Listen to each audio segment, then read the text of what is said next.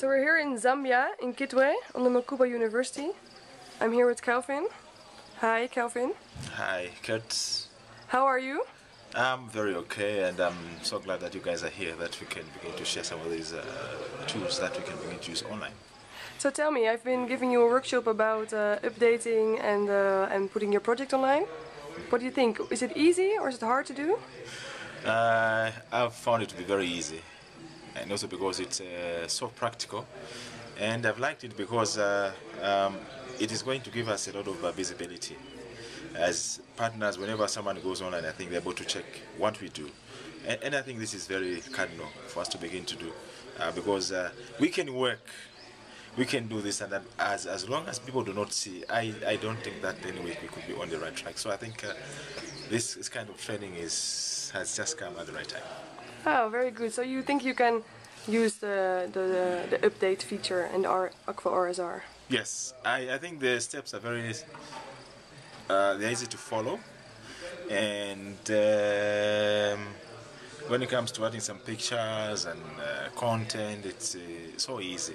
So I think I just want to thank you guys for coming to Zambia and share some of this knowledge. Thank you. Is there also something you would like to see changed or you think is a little bit hard about what we developed?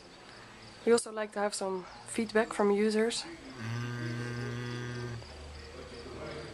Well, for now, I think what I can just say is that maybe it's on the registration process. Maybe the basic steps, those, yeah. It takes a bit of time also for someone to know that maybe he has been accepted. If you can try to work on that one. And then secondly, it's on the template that you sent. The template is quite good, but perhaps also it has some bit of limitations to some things that one may want to add on. So if that can be widened and give you some allowance to make some changes to it, or to add some more text to it rather. So I think these are some of the things that maybe I can try to add on for now. But I just want to say that, you know, most of the partners here in Zambia, they may not have some websites. So this gives us an opportunity to showcase, to add images and tell the story.